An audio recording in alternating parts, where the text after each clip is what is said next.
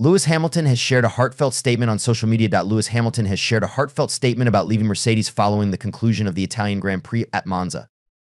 The Brit has opened up on how he has now digested that the race in which he finished fifth will be his last for Mercedes in Europe as he begins to prepare for his move to Ferrari next year.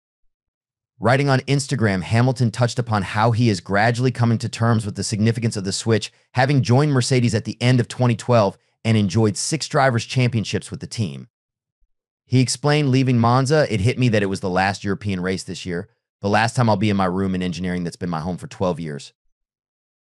This is such a unique time in my life, one that continues to bring out a lot of emotions. What I feel the most is pride and gratitude. The memories will last forever.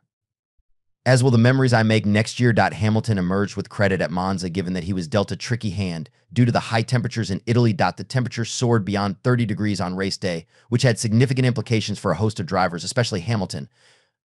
The 39-year-old said that his car became ridiculously hot and said that sitting inside the cockpit was like sitting in a sauna with no shorts on. The 7-time world champion will be hoping that the overheating issue can be tended to in the coming races, with trips to Azerbaijan and Singapore coming up later this month, which can also be very warm at this time of year.